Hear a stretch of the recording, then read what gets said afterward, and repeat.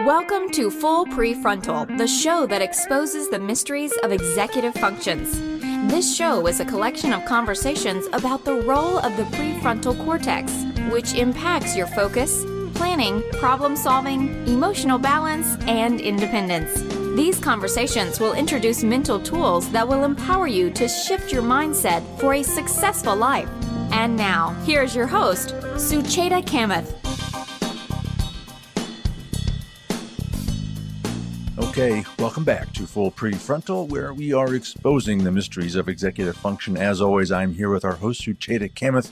Good morning, Sucheta. I fondly recall our previous conversations with today's guest. I'm sure we're in for a treat, and I'm anxious to continue learning from him. So lead us off. Where are we going today? You know, you're doing something right when a guest agrees to come back. So I am really grateful. So I'm going to start a little bit about why learning matters. You know, this is a podcast about executive function. And at heart of executive function is how do we manage our learning? So I, as a student, I want to share a quick tidbit about my journey as a student. I was a great student. My comprehension was solid, but my studying was very silent, quiet, and only limited to reviewing. I don't remember ever being quizzed by my parents. I was never provided with any study guides or questions. I'm talking about K to 12 education. At that time, of course, I think the same holds true for you, is we never had internet. I don't even remember having a concept called handouts. We had one textbook, and we were highly encouraged to take ferocious notes. So one good thing that I came out when I entered college was I was a very good note taker. But when I began my clinical work, I got exposed to Tony Buzan's a phenomenal book called Mind Mapping. And I studied it. I started teaching it to my traumatic brain injury college students. And that's what really got my interest going in this idea of effective learning. So now that I'm an adult, I'm deeply committed to lifelong learning. I have many iterations of note-taking that I do. I come up with catchy titles to whatever I do. I like to write stories that pertain to anything I'm learning. And finally, I love to draw maps of my learning. So the reason I'm sharing, of course, is because of our guest. So the book that I'll be talking a lot about, it's called Make It Stick. And in that book, I have one of my favorite quotes, which says, "Knowledge is more durable if it is deeply entrenched." So that brings me to our incredible guest, Dr. Mark McDaniel, who's a professor of psychology and brain sciences at Washington University in St. Louis. He also is a co-director of the Center of Integrative Research on Cognition, Learning, and Education. What's so interesting is he came last time and he spent quite a bit of time talking to us about prospective memory, which is memory for the future. A little bit more about him to refresh our listeners' memory. Dr. McDaniel has served as associate editor of the Journal of Experimental Psychology, Learning, Memory, and Cognition, and as the president of Rocky Mountain Psychological Association and of Division III of the American Psychological Association. He is highly celebrated, highly published, prolific cognitive psychologist, and he is one of the co-authors with Peter Brown and Henry Roediger of the book that we'll be talking about, which is called Make It Stick, The Science of Successful Learning. So welcome, Mark, to our podcast again. Thank you, Sucheta.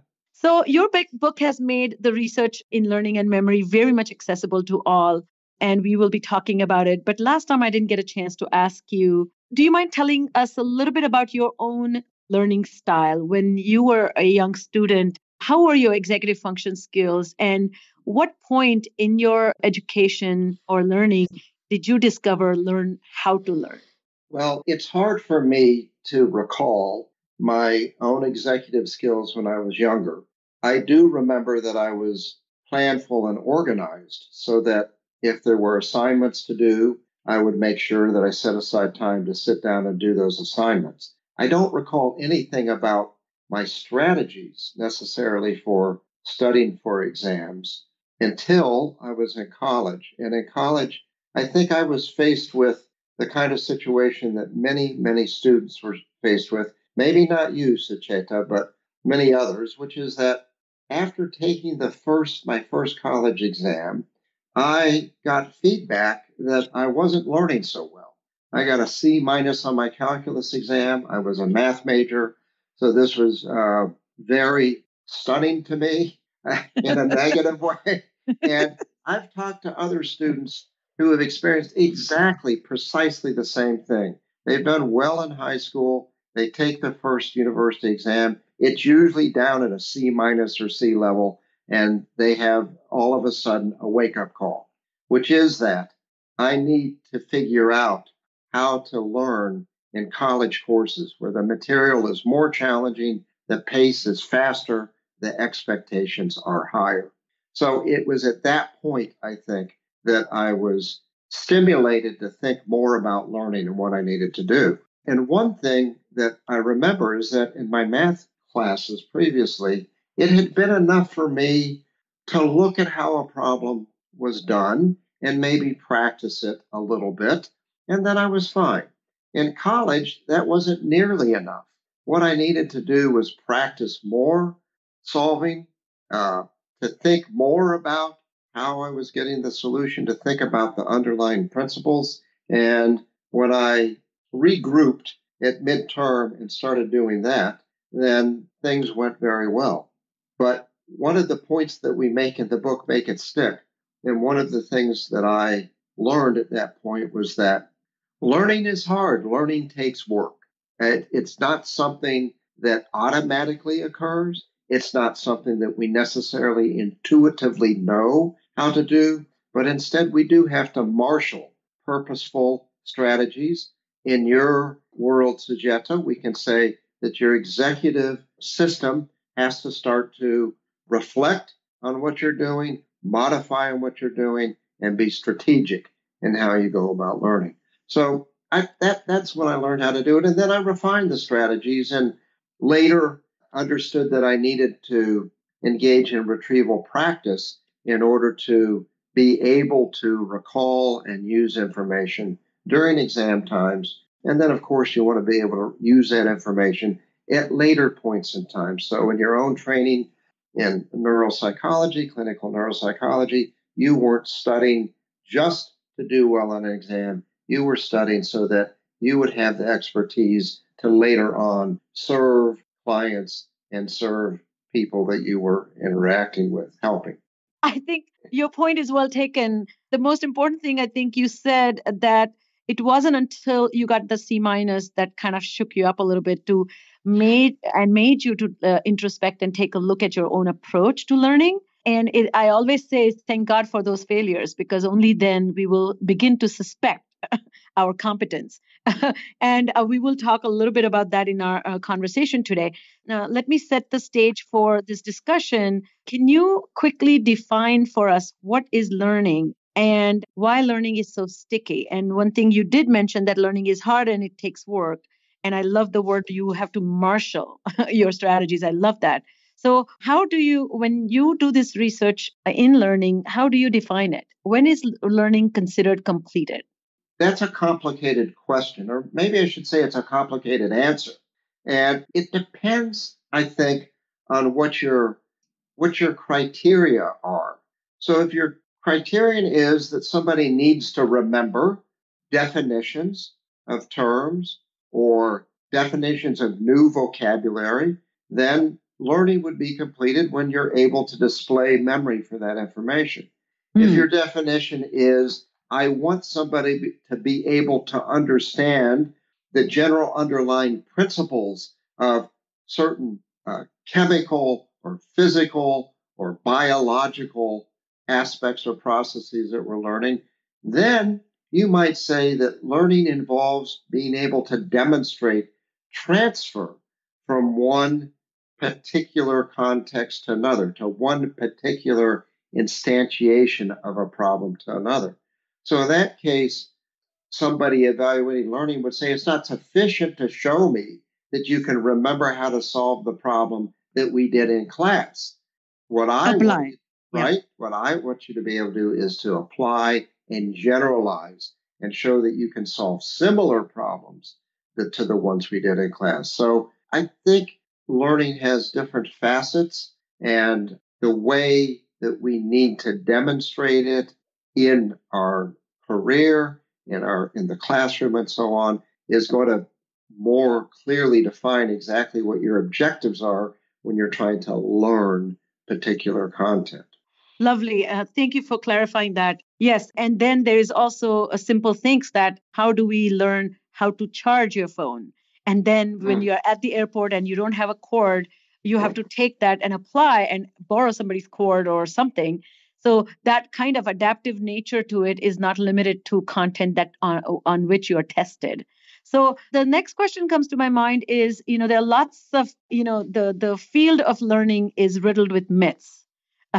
Learners operate under the myth that misguides their learning, retention, and overall success. What interesting thing I came across as I read your book and your work, that you pointed out this idea that many of us harbor this notion that learning is, and the way we retain is intuitive to humans. But your work shows that it is not. It's in fact opposite of that.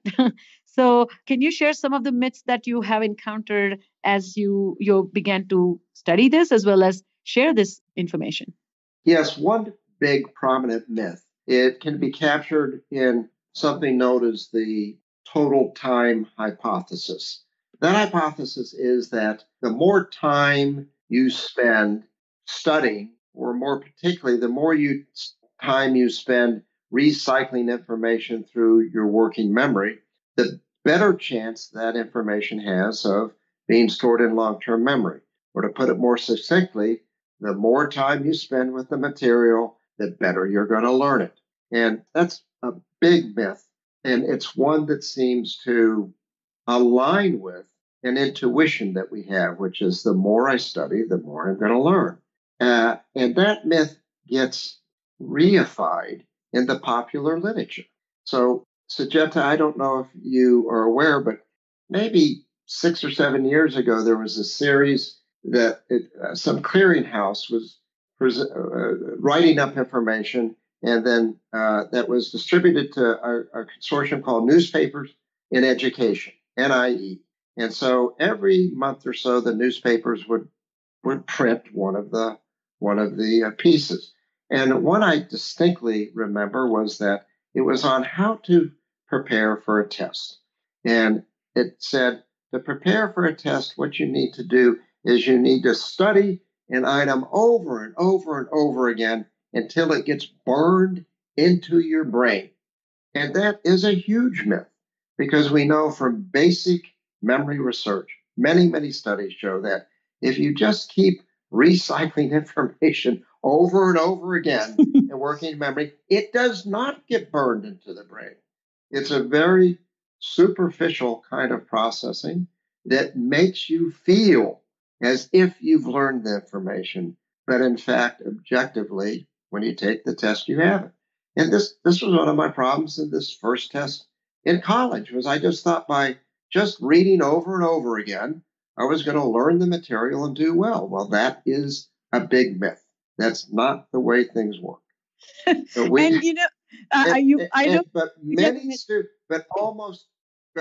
many students embrace this idea, this myth, this total time hypothesis.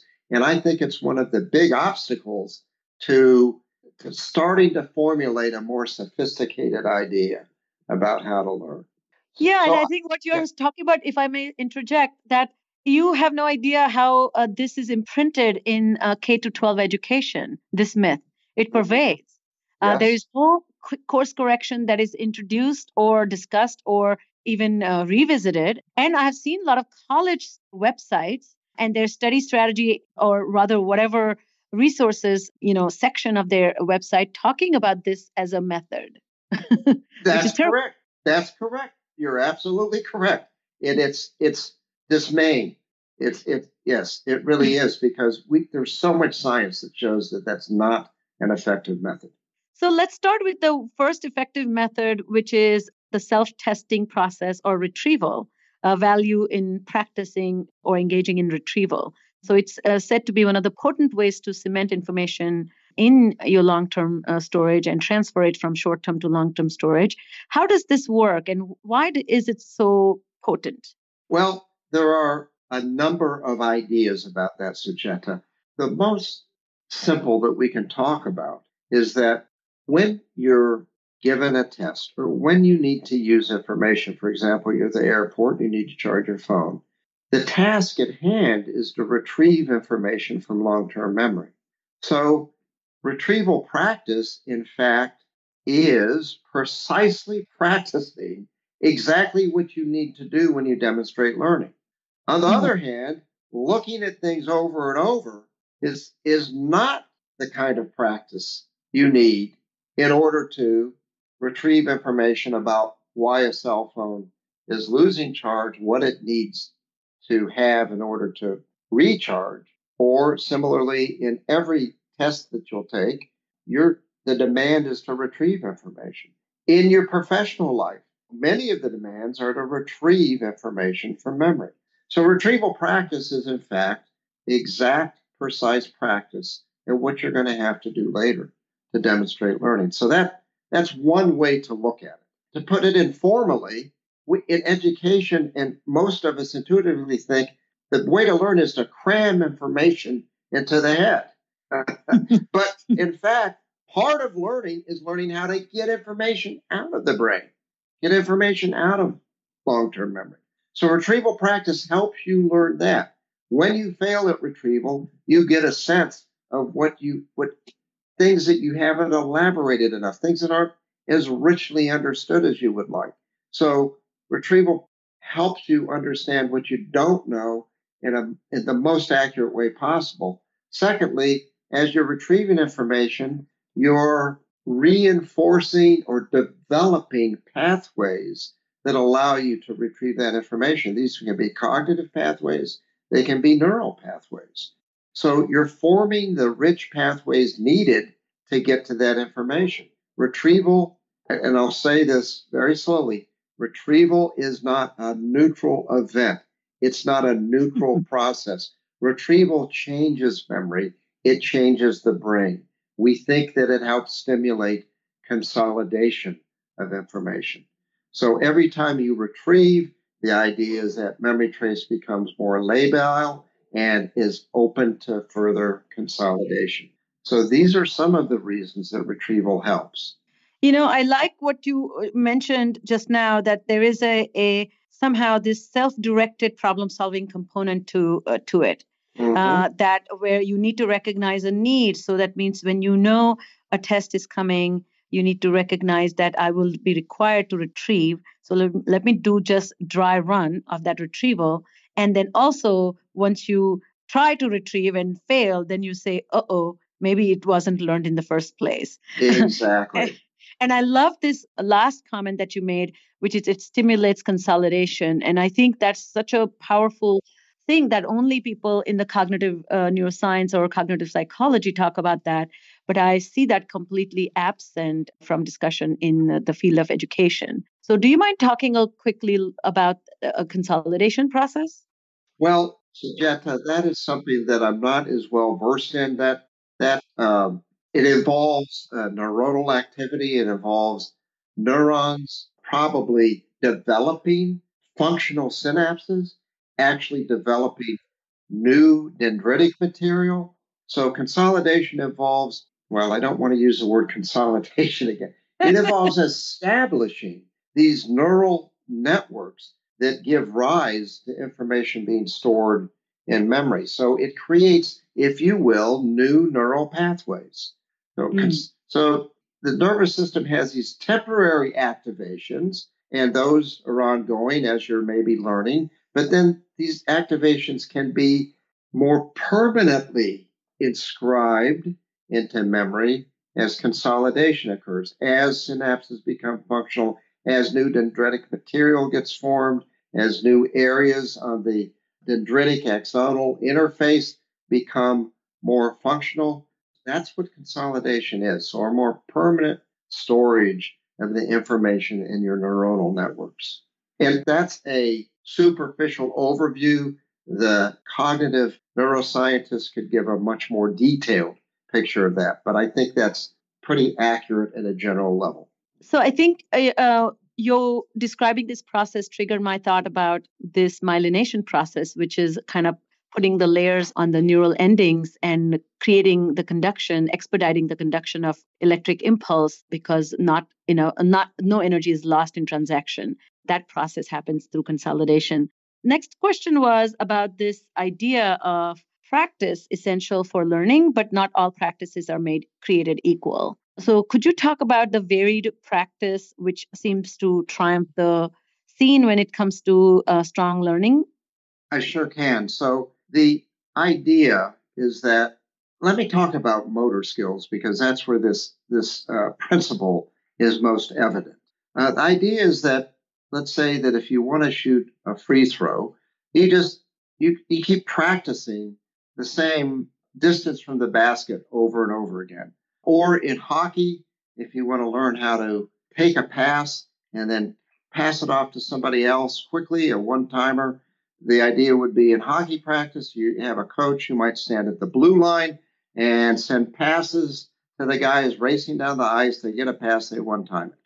So the idea is that we actually learn more and we're more able to be adaptive if we vary that practice. So, for example, the theory is that to learn to shoot free throws, you might be better off maybe shooting one a little bit closer to the basket, maybe shooting one a little bit farther from the basket.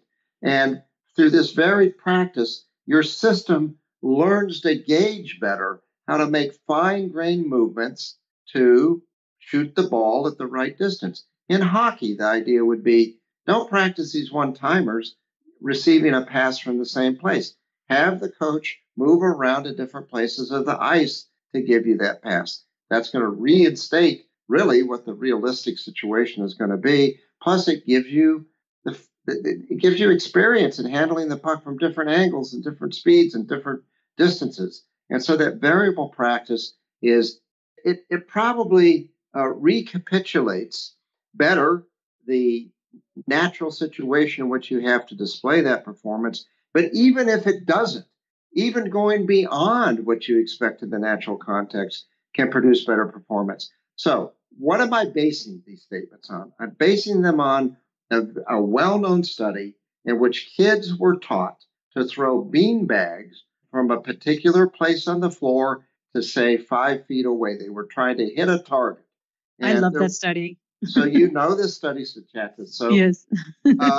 Yeah, do share though. There were two groups. There were two groups. One group of children was practicing at the distance that they were going to be tested on. Let's say 4 feet. Another group of children was practiced on 3 feet and 5 feet, but never practiced on the test distance of 4 feet.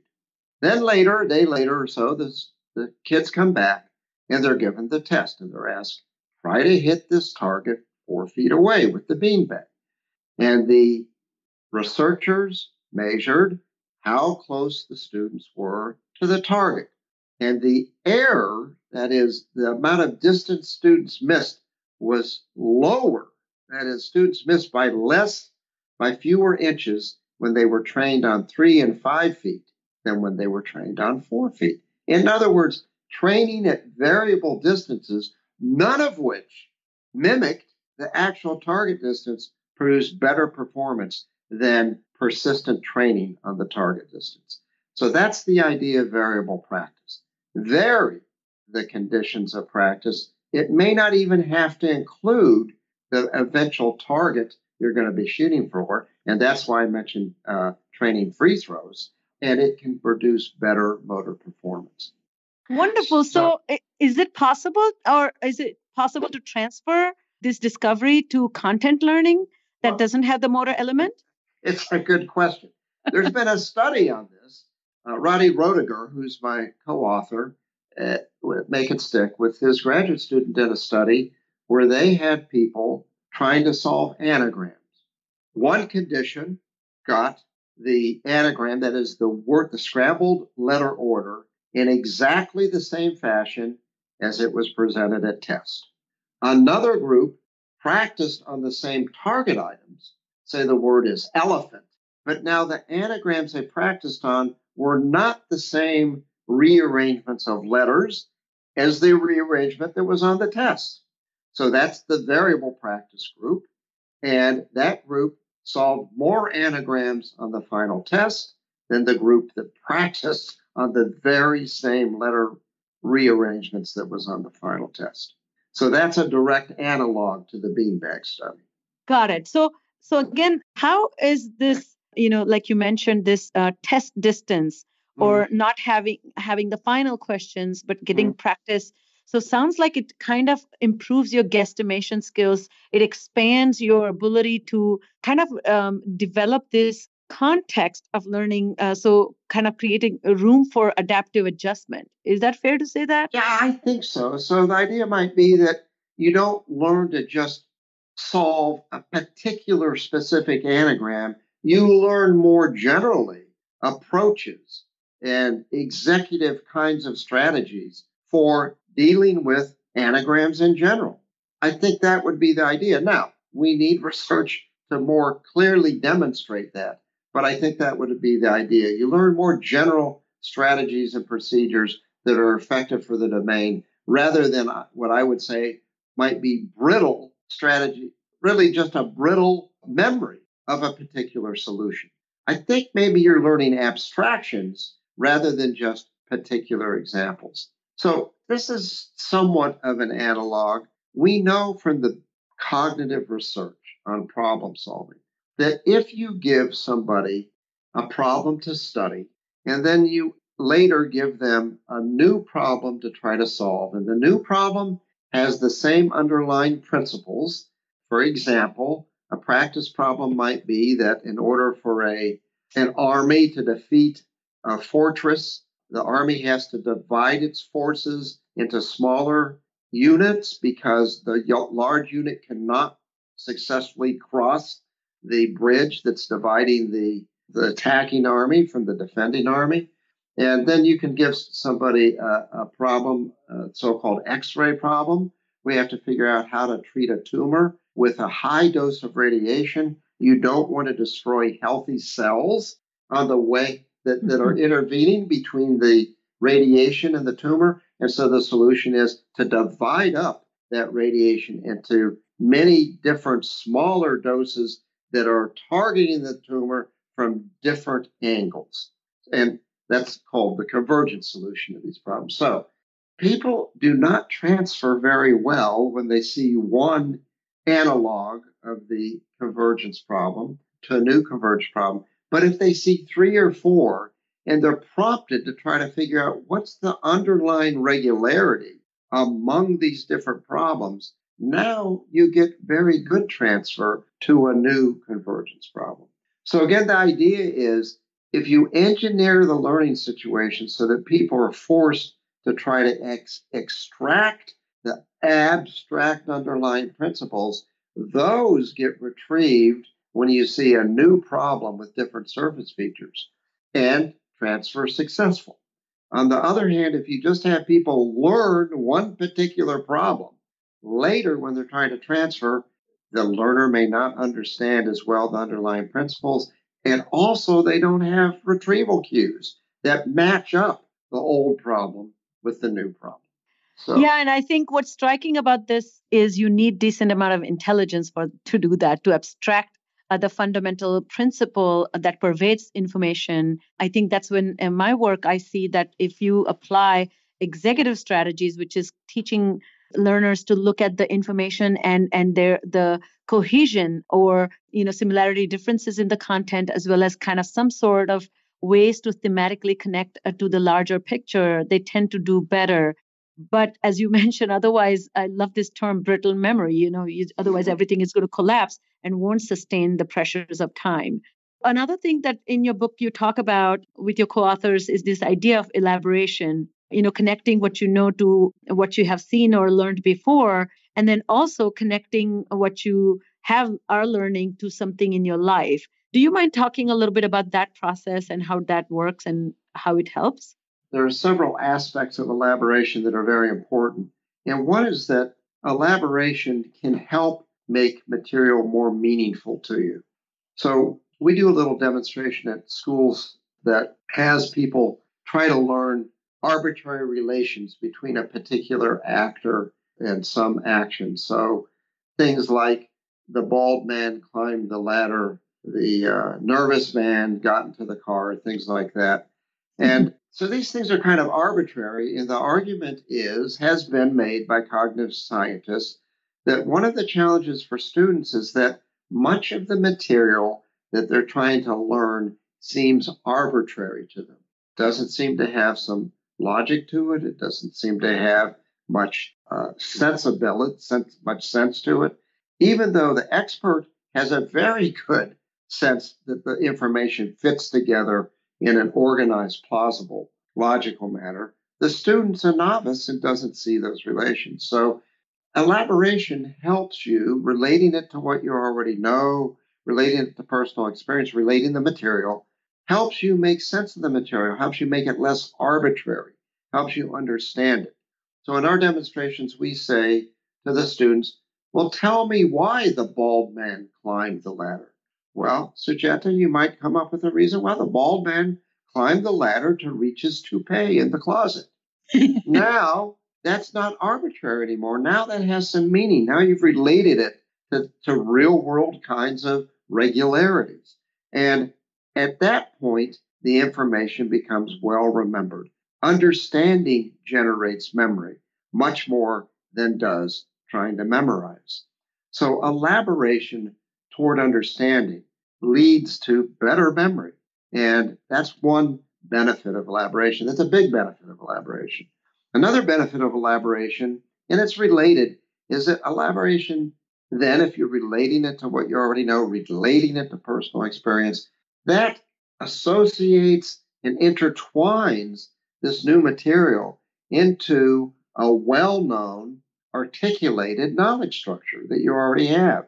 And so now you have lots of retrieval cues by which to retrieve that information. Instead of something that's kind of standing by itself, isolated in memory, you have something that's richly interconnected in your knowledge structure. And so retrieval becomes more straightforward. You have lots of ways now to help remember that information. So you create better understanding through elaboration, you create a richer retrieval structure essentially, and you then create information that's more easily retrieved and remembered. It becomes robustly encoded in a rich network rather than, as you said earlier, something that's brittle and kind of stands alone. Wow. Yeah, and I think what you mentioned, I love this idea that why did the bald man climb the ladder to reach the toupee? I think if every teacher kind of brought the student to do this for themselves, that will be, and then that becomes that process that they can inculcate for themselves and begin to form meaning. My favorite example I often give is when the teacher shows a video as part of history class or language arts class, whatever the class may be. And at the end, if you ask students, why did the teacher show you the video? They often say, because she can get a break. I like the way you're putting that. I think you've captured the essence of it beautifully in terms of the benefits of elaboration and in terms of having teachers assist students to engage in that elaboration process to help generate understanding. That's exactly the point, is that we ought to encourage students to be doing that. And as they get encouraged to do that, this is going to become part of their habit, part of their orientation toward learning, instead of listening to a lecture and then going home to try to memorize it. So exactly. I think you've hit it right on the head, Sujata. Well, thank you. And so I have last two ideas. One is that a lot of your work talks about this shifting perspective and taking a wonderful developing a wonderful attitude towards mistakes as learning is taking place. And Carol Dweck's work about the growth mindset relates to this idea also. But the most at heart of this perspective shift is that's when one can learn to teach oneself, solve personal problems, and ultimately optimize personal strategy. So talk a little bit about that. Well, to begin with, I think one of the challenges we face in the classroom and maybe as people is that students don't like to make mistakes, and we don't like to make mistakes. The idea is that we should somehow be perfect. We should always have the answers. and that when one gives a wrong answer, it somehow is a reflection. It reflects poorly on the person. This attitude, we need to change this attitude by 180 degrees, because it's by making mistakes, by venturing guesses, by venturing hypotheses that are sometimes going to be wrong, that we learn. Most of the formal theories of learning that we have in cognitive science now are error-driven theories. That is, they learn only when mistakes are made. Learning is stimulated and supported by error. So this idea that we don't want students to make errors, or that students don't think they can make errors, I think is very counterproductive. So what do errors do? Errors, as you said earlier in the podcast, Sucheta, errors inform us directly when our thinking is not quite accurate, when our memory is not quite accurate. And only with that information can we then readjust, reflect, and take measures to correct the misunderstanding or to engage in further study so that our memory for that information improves. The issue here, Sucheta, is that our metacognitions, that is, what we know about our own cognition, our meta-memory, what we know about our own meta-memory, is very unreliable. It's not very accurate. In every study you look at, when you ask people to predict how well they'll remember something, how well they've learned something, people are overconfident. They're overconfident. They don't have a good sense of what they're able to reproduce later, what they've learned. Only when you allow people to test themselves, or you allow people to venture guesses and get feedback, is people's metacognition and metamemory becoming more accurate, is that their metacognitions are more in line with what they actually know. So, in fact, we need the opportunity to make errors. We need the opportunity to experience retrieval failure. We need the opportunity to generate an incorrect response in order to learn where we need to work further, to understand better. So we need to give students more opportunities to make errors, to make mistakes. Now, how do you do that? It's very tough because oftentimes students think they're in high stakes, high evaluation situations. And I think what we have to do is understand that testing could be used as a learning exercise. I don't even call these tests in my classroom because the students don't like it, Sucheta. It makes them nervous. They know that I'm using them for learning purposes. The value of these quizzes is very low. So we've reframed them. In one class, we call them learning opportunities. They're really quizzes. In my class this semester, the students like knowledge checks. So in class this semester, we call them knowledge checks. So the students are doing them as a way to check what they've learned, not as a quiz, not as a test, but it's exactly the same thing. It's retrieval practice combined with feedback, which gives the students an opportunity to adjust their metacognition, their meta-memory, so that it's more accurate. So, I love that. I think you are just simply making it less threatening, and also maybe they don't have full awareness, even though these are your undergrad or graduate, psychology students. Mm-hmm. Oh, undergrad students. So probably their first experience in learning to learn by reflecting on their own learning. So as we close this, can you just quickly say a few things about this metacognition process, which is when you, and I don't think your work focuses on that, but when you have people like with ADHD, they have fundamental problem with self-blindness. Their Mm-hmm. self-appraisal, their assessment of performance, their assessment of outcomes is off target. And then on top of that, their assessment of their capacity and skills is quite inflated. So when you take these two counteracting forces, their relationship to their own self-monitoring is really poor. And that creates a big disadvantage because then they tend to depend heavily on other people's strategy generation. And if you get a cooperative person with ADHD or learning disabilities, great. But what if they're not even cooperative on top of that, which is they have stubbornness or OCD or ODD on top of that? Well, Sucheta, this is a hard thing for me to respond to because as you indicated, I don't know this area at all. I haven't had experience with these kinds of learners. All of my studies have focused on the standard college student and middle school student learners, not the learners who necessarily have special challenges. So I really have little to say about that, except that I wonder again if the metacognitions can become more accurate as these types of learners are given knowledge checks, many knowledge checks, to allow them to see that maybe performance is not as up to the level that they think that they're performing at. Now, but then you've got to be able to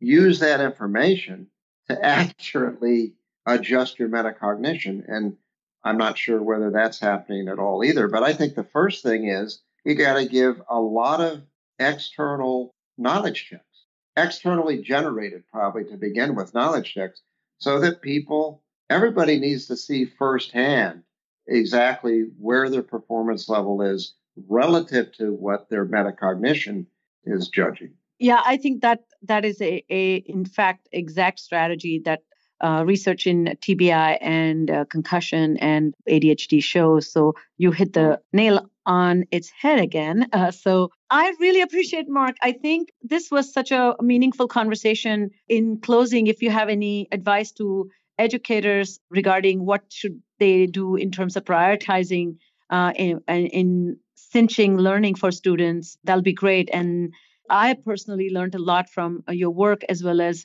this book that you, thank you for taking the time and collaboratively writing this book, because it's such an important piece of information that can inform practices for educators, not just clinicians like me.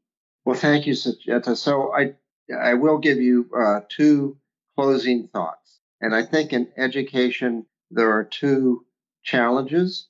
One is for instructors to understand learning and to incorporate into their classes some things that will not cause extensive revision to what they're already doing now. One is to incorporate more retrieval practice, and we're seeing that. Another is to incorporate a bit more spacing into presentation of material. We didn't get a chance to talk about that, but that's another important strategy to promote learning. Interleaving is another important strategy. So what I like to say is that you don't need to completely reinvent education. You don't need to reinvent your classroom, but with some minor adjustments, you can get big gains in learning. And we've seen this from instructors who have emailed us many, many emails from around the country that have indicated, I'm now trying some of these things, and the results are very, very satisfying. The students are doing better. Performance is better.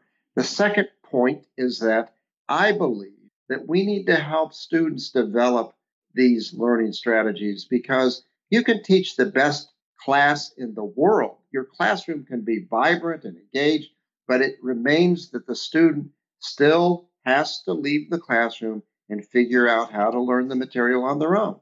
They've got to go back to the room, to the library, wherever they study, and they need to be using effective study strategies. So I think we need to find ways to help students develop that. And one thing I'm working on now, in fact, I'm teaching a course this semester, an experimental course on applying the science of learning, informing students about these strategies, having them practice them in other courses, reflecting on them, and developing their own personal portfolio or toolkit of learning strategies. I think we need to do that too. The way I look at it, I don't know if this will resonate with you, Sujata, but if you have kids, you would never, ever, ever throw your kid in the deep end of a swimming pool and say, get to the shore. You'd never do that, because you know that the kid has to be taught how to learn to swim. Now, if you did that and didn't teach the kid how to learn to swim, what's going to happen? Many are not going to make it. Some are going to figure it out. I think this is the state of education today. We're throwing kids into the deep end of learning, and we're saying, figure it out, learn. Some are making it, some are drowning. And what we need to do, what we would do in any other domain, teaching a sport, teaching music, teaching swimming, is we help students acquire the skills that allow them to be successful in whatever it is we're challenging them with. And I think we need to do more of that in education. Brilliant. And I would love to offline find a little bit more about your success of this particular class that you're talking about. Quickly, I will end with my personal experience. This is exactly what I teach in my private practice in a group setting. But again, as you mentioned, this is not happening in the class. It's happening in a form, in a simulated class, but outside the classroom where the student is actually learning content. And so learning to learn should be explicitly taught and explicitly learned. And then that intention behind learning should be self-checked so that the student can problem solve. Finally, I think I've talked to the listeners before about a software that I have, which is called EXQ, where the entire focus of the software is to teach this process of learning how to learn and help students develop their personal strategy portfolio so that it's guided by the system or me, but eventually is inculcated as a personal, beacon of self-guided learning. So thank you so much for being on the podcast today and sharing your wisdom once again and being so generous towards all the listeners of Full Prefrontal. I really appreciate it, Mark. So, Jeff, it's been enjoyable as usual. All right. Well, that's all the time we have for today. If you enjoyed today's episode, we'd sure appreciate if you would forward it to a friend or colleague who might just benefit. So on behalf of our host, Sucheta Kamath, today's guest, Dr. Mark McDaniel, and all of us at Cerebral Matters, thank you for listening today. We look forward to seeing you again right here next week on Full Prefrontal. Thank you for listening to Full Prefrontal, exposing the mysteries of executive functions. To contact our host, Sucheta Kamath, and learn more about her work on improving executive functions, visit her website at cerebralmatters.com. That's cerebralmatters.com. Tune in next week for the next informative episode of Full Prefrontal.